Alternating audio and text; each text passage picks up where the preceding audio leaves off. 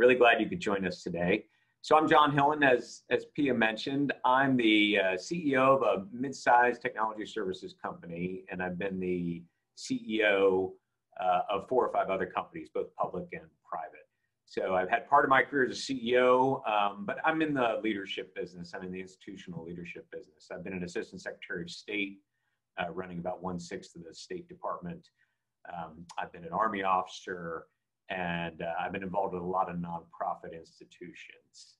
So I come to this from the perspective of institutional leadership a little bit regardless of what sort of business the institution is in. At the end of the day, everything from IBM to a 3-person volunteer church choir has one trait in common, and that both organizations and everything in between are full of people working together, trying to accomplish something. And that dynamic of institutional leadership is where I specialize. In between companies, I taught for 5 years as a full-time faculty member in a business school, and I taught leadership and strategy. And so my remarks will stem a little bit from that experience. And a book that I co-wrote came out about 1.5 years ago. Legatus magazine called it A Guide to the Interior Life for a Catholic Business Leader, which I thought was nice. I wish I had thought of that when we were writing it. But it really does speak to this issue. I co-wrote it with another great Catholic leader named Mark Nevins, Dr. Mark Nevins, who's one of the leading American specialists on organizational development and executive development. And what we wrote about was the alignment or misalignment of institutional needs on the one hand and executive competencies and development on the other. And that as institutions grew in the complexity and the sophistication of their mission and the environment around them, the executives did not often grow along with the institution. So, to give you a small example, the skills of an executive working at the top in a small private company are dramatically different from the exact same title and the exact same role of that executive working in the same position in a large public company. The game has entirely changed.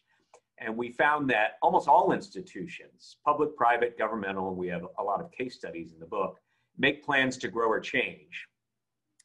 A tiny percentage of those same institutions deliberately and rigorously make plans to grow or change the competencies of their leaders, the executive competencies of the leaders, to go along with the growth of the institution. So when I bring it back to the church, and I was the founding chair of the International Business Leaders Advisory Council for the program on church management, and I serve on the board of the Global Institute of Church Management. So I've been involved in this for a bit. And I'm on my parish finance council, right? So from the Vatican through the parish finance council, I've had a chance to view a lot of the bits of the church. And in fact, several bishops hosted me on my book tour to talk about these sort of things. But I'm going to push harder and further on what Father Bob said when he laid down the theological foundations of more lay involvement in governance. And I think by governance, we mean all the facets of oversight, institutional leadership, and the management of day-to-day things within an institution. All those levels, from what we might call management through to strategic leadership through to board level oversight. And I start with a couple of presumptions. One is we have great executive talent at the institutional leadership level among our faithful lay Catholics. Great executive talent. Some of the people I've met at Napa Institute events and the like absolutely blow me away. The men and women who are committed to the church as lay leaders and the extraordinary range of talents they have, like Mary and Pia and so many others. And this great wide range of life experiences that they can bring to the table in the service of the church. So that's one presumption. The second presumption is that the executive development pathway for our clergy is centered, especially as beginning, almost entirely in becoming a great priest. I can't imagine changing that. I don't know why we want to change that. But when you look at it, when you pull back and you look at it from an executive development perspective, we train our priests very hard in the seminary and then in their early years to administer the sacraments, assume pastoral responsibilities, and many times not much else. Then there can be different pathways. They may go a scholarly pathway. They may go a teaching pathway, an administrative pathway. Most thankfully, as Father Bob said, with the parish being the nucleus of our church and our faith, most go into pastoral responsibilities at the parish level. We don't train them much in administration or management, and that's something our programs that we're involved with at the Global Institute of Church Management are helping to fix. And we work through it. Some pastors have terrific administrative instincts, some don't. But either way, we're taking a bit of, as an institution, we're sort of just taking our chances. It's a little bit of a leadership lottery in many ways for what we'll get outside of the contrasting, incredibly rigorous training we give our priests and our other religious in theology and philosophy and the administering of the sacraments church, something that cannot be replaced, and has to be fundamental. When you get up to the episcopal level and the diocesan level, it's a different institution. It's not just a super parish. It's not just a parish on steroids in terms of the institutional challenges that are present to it.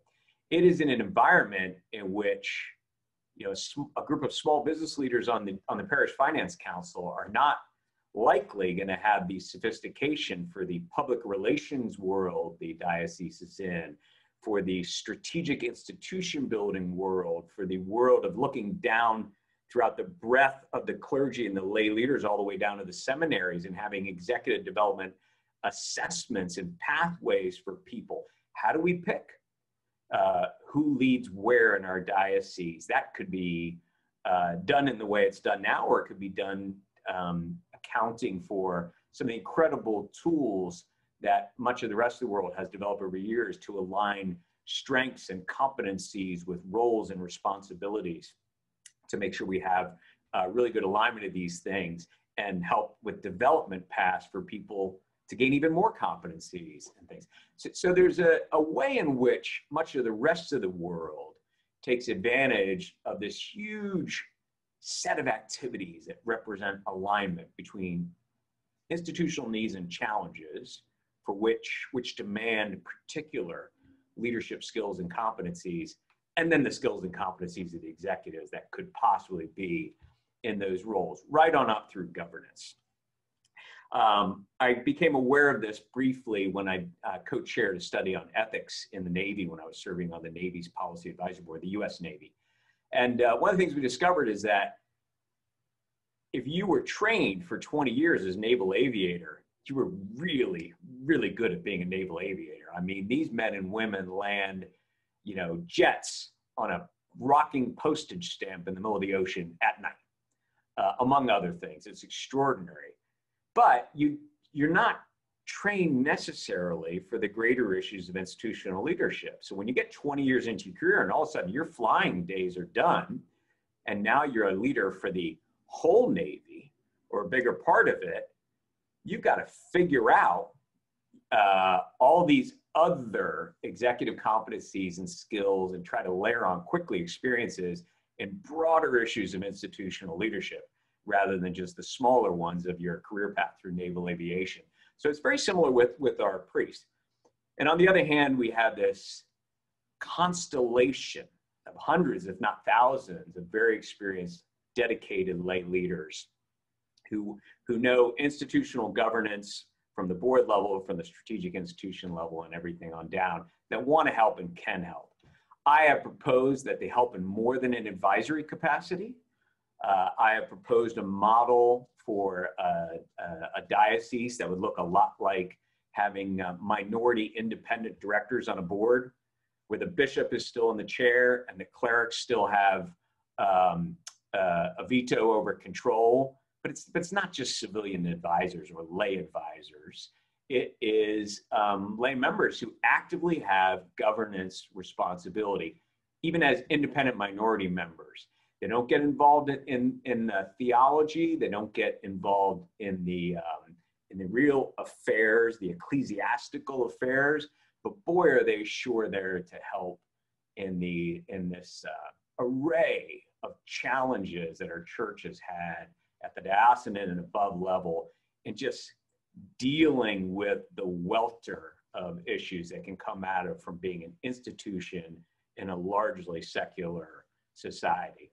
So for my part, just on the basis of getting more competencies and skills that were trained in an entirely different way and with an entirely different kind of life into the better service of our church, I'm for a much more aggressive and lay role that's oriented in a fiduciary kind of way, not just an advisory kind of way at multiple levels in our church.